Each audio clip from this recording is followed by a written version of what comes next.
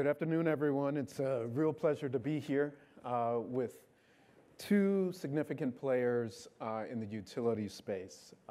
We have with us Calvin Butler, the Chief Executive of Exelon, and Pedro Pizarro, who is the Chief Executive of Edison International, the parent company of Southern California Edison, and he's also the chairman of the board for the Edison Electric Institute. Please give them a warm welcome.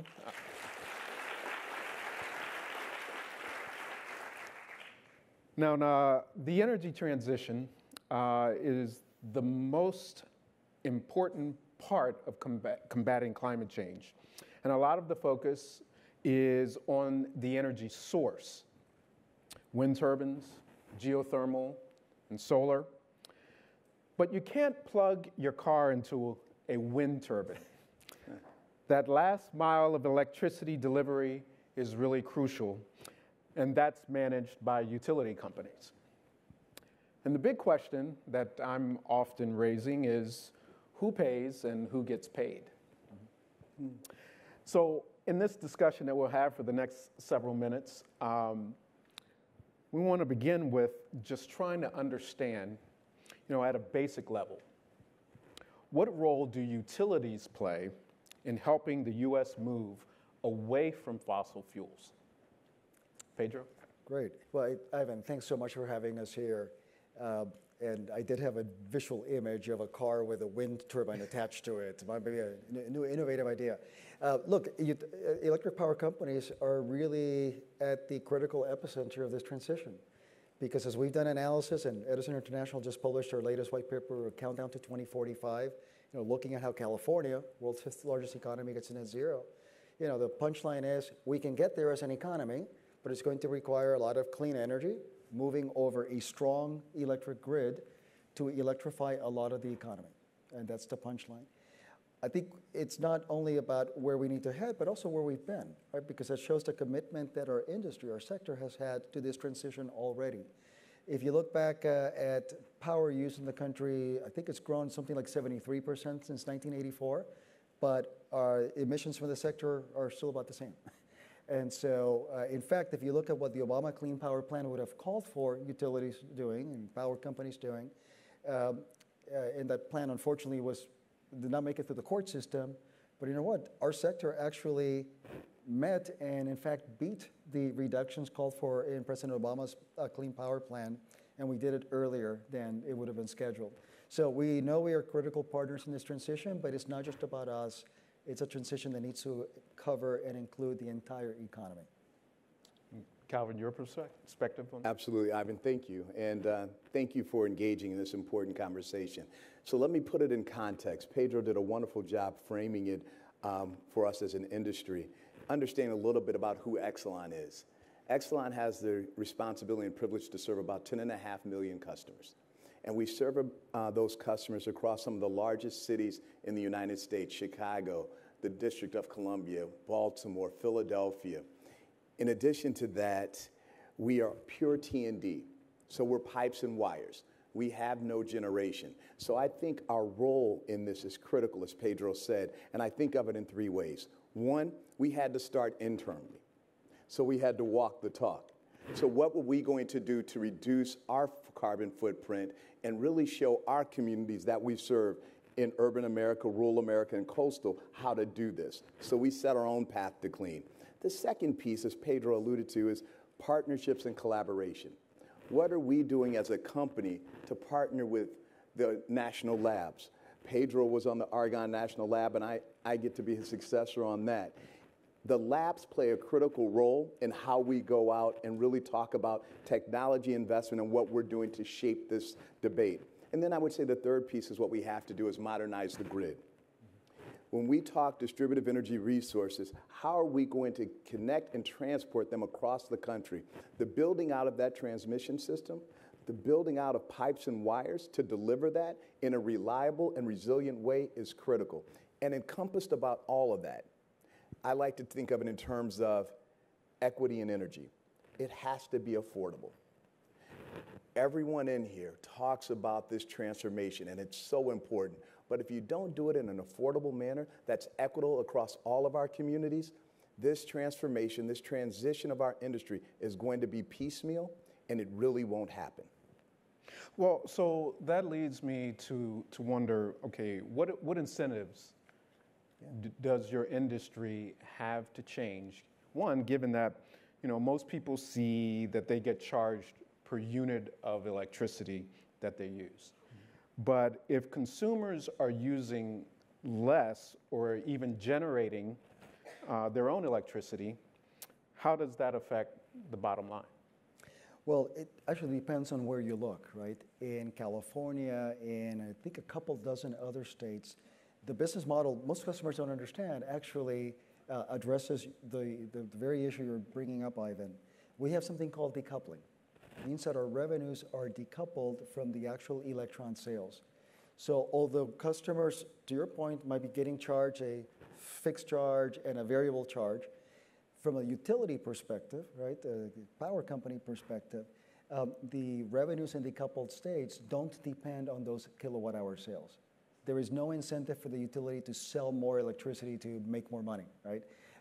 For us, our earnings potential for our investors, for putting up the capital to build the grid, is really linked to getting an authorized level of capital investment and an authorized rate of return on that investment.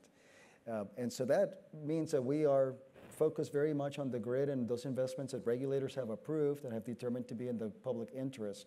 And that aligns interest with customers. One final thing I'll say there is that we recognize we have a big job to do, right? You look at Southern California Edison, which serves about 15 million residents in 40% of California or so. Right now, SCE is investing around $6 billion a year. It just filed a rate case application for the 25 to 28 period that would bump that up to $8 billion because of all the work that we see we need to do for our customers. We need to harden the grid. We've been making investments to support wildfire mitigation. We need to expand the grid and not only transmission, but distribution, right? More and more distributed resources, more electric vehicles, heat pumps, solar panels, batteries. And you need to expand and modernize the system, to Calvin's earlier point, to make that all work while we maintain affordability for customers. So we're working hard too on how we lower cost, how we use technologies like digital and generative AI to lower the cost of service, because we recognize there's a big investment need that we have.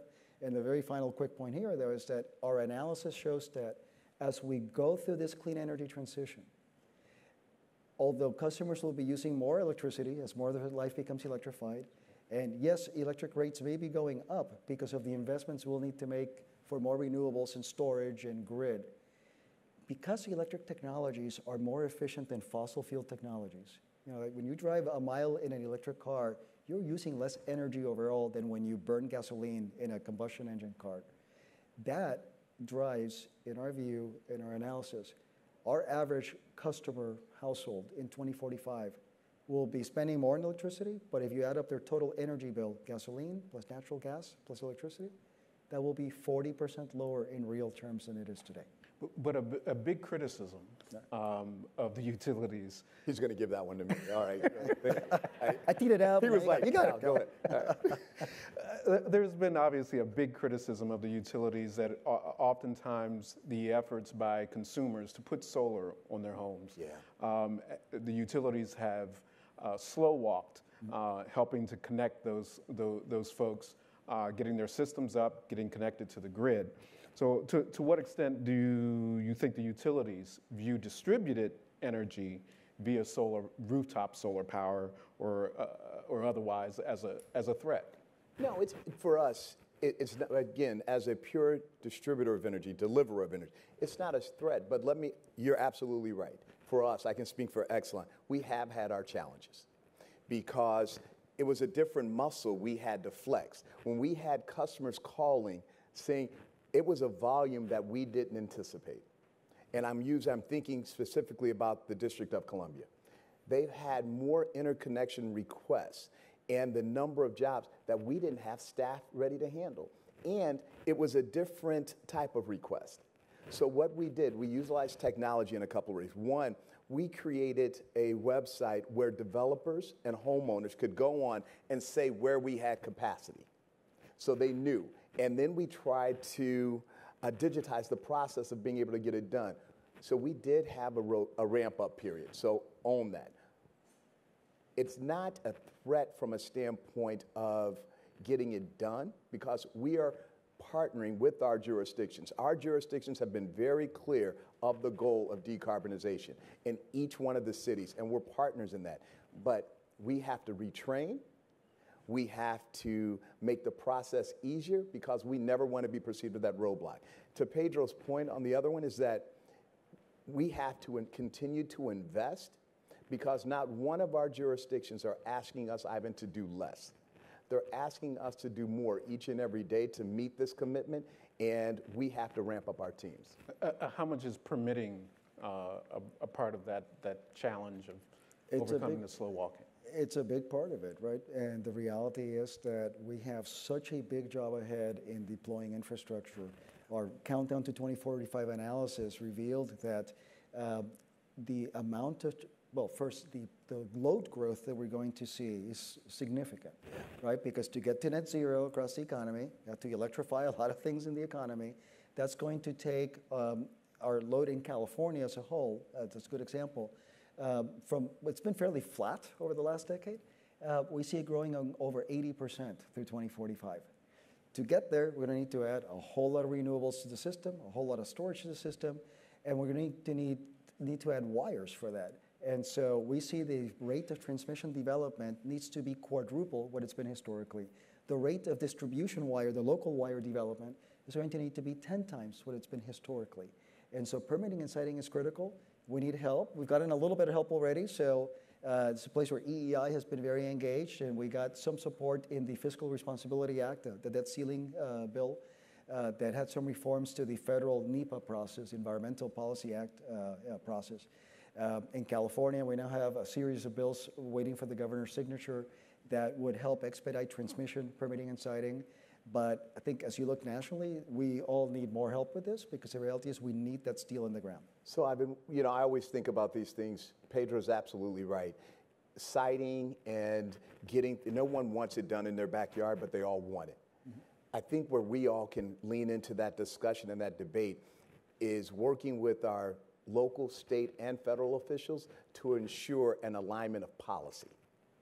It's one thing to get a law passed, but then when you go to implement that law at the local and state level, there's continued to be headaches or roadblocks along the way. So therefore, the time frame is not matching the goals, and if you do not have that alignment of policy, 10 years from now, we're all going to be sitting back saying, what happened, or why didn't we do something?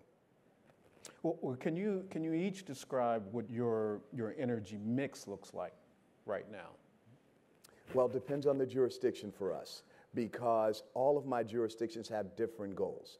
So you take DC. DC is saying they're going to be 100% clean energy, I want to say by 2031. So you take Illinois. Governor Pritzker has put out there, I believe, a goal of 2045. So all of them have different. So then what does that mean? How they go out and I buy that power in bulk power agreements. I'm the purchaser, the interesting part of this, my commitment is to buy the cheapest electricity. I'm agnostic to source unless it's being driven by the jurisdiction. My commitment to my customers is to get it at the best price. So therefore, the state sets the rules as to the mix they're going to bring in. So that's how I approach it. In Illinois, a lot of that base load generation is nuclear.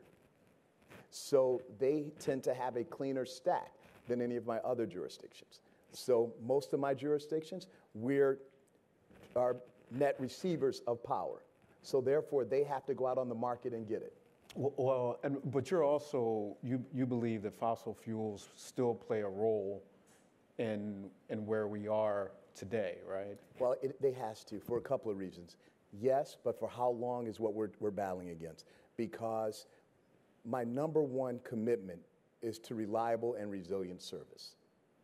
And if you go home and you you flip the switch and the lights don't come on, that's real.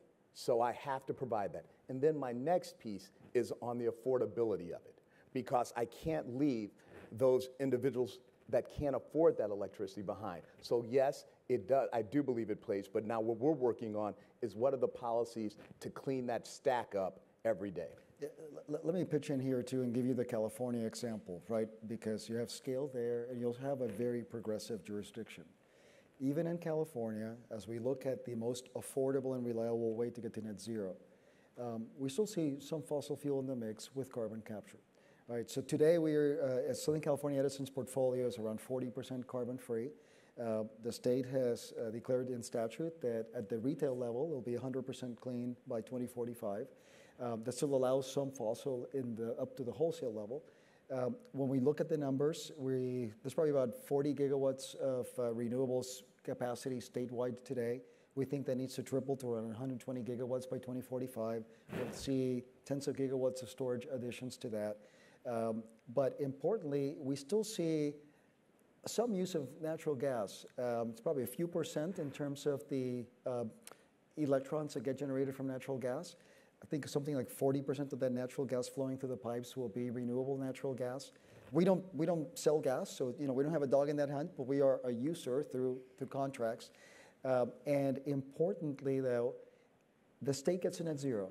It's going to need all those tools in the toolbox. A lot of renewables, a lot of storage, a lot of new technologies. We think there may be a need for things like certainly more offshore wind, small modular reactors, but carbon capture will need to play a role there because it will allow some continued use of some smaller portion of fossil fuel that can then deliver reliability at a more affordable price. Well, and you've been you've sort of portrayed as the climate champion, but just on this broader question of EEI and the industry, EEI picked someone that critics have called a climate denier, and Dan Brulette as the chief executive.